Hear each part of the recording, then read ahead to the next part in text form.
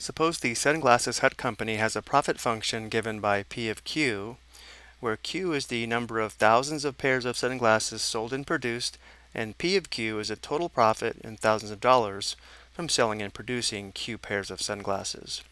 We have three parts of this question. Part A, find the marginal profit function, which would be the first derivative of our profit function P of Q. B, how many pairs of sunglasses in thousands should be sold to maximize profits? And we're asked to round to 3 decimal places.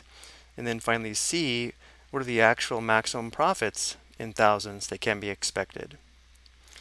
So we'll first find the marginal profit function, which would be P prime of Q, which is equal to the derivative of negative 0.03 q squared. So we'd multiply by 2, so we'd have negative 0.06 times q raised to the power of 2 minus 1, which would be q to the first, which is q, plus the derivative of 3q, that'd be 3, so plus 3, minus the derivative of 36, which would be 0. So this is our marginal profit function, P prime of Q. And now for part B, we're asked how many pairs of sunglasses in thousands should be sold to maximize profits. So the first step is going to be to find the critical numbers, which is where the first derivative is equal to 0 or undefined. So let's find our critical numbers on the next slide. Again, we already know that P prime of Q is equal to negative 0.06 q plus 3. So to find the critical numbers, we'll set P prime of Q equal to 0 and solve for Q. If P of Q does have a max or min value, it will occur at a critical number. Let's go ahead and add 0.06 q to both sides. That would give us 0.06 q equals 3, and that will divide both sides by 0.06. Simplifying, we have q equals 3 divided by 0.06 is 50. So notice how we only have one critical number, and it might be tempting to just assume that this is going to be where the profit is maximized, but we really should apply either the first or second derivative test to verify we have a max or min value at q equals 50. So for this example, let's apply the second derivative test. So we'll test the concavity at q equals 50 to see if the function is concave up or concave down. This will tell us whether we have a max or min value at q equals 50. But in reality, notice how the profit function P of Q is a quadratic function with a negative leading coefficient. So we have a parabola that opens down. So we are going to have a maximum value at q equals 50.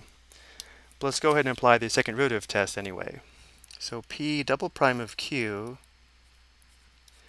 would be equal to the derivative of the first derivative.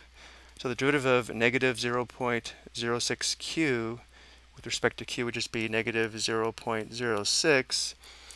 The derivative of 3 is 0. So notice how here this tells us the second derivative is always negative, so our function is always concave down. Or if we want, P double prime of 50 would still be equal to negative 0.06, which means our function is concave down at the critical number 50. So if the function is concave down, it would look something like this.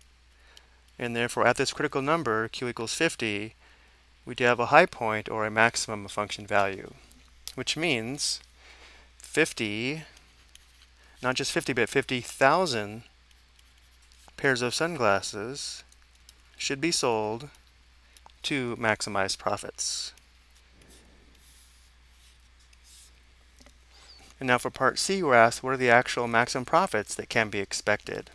So to find the actual maximum profits, we want to evaluate the profit function P of Q at q equals 50. So P of 50 is going to be equal to negative 0.03 times 50 squared plus 3 times 50 minus 36. And now we'll go to the calculator. Negative 0.03 times 50 squared plus 3 times 50 minus 36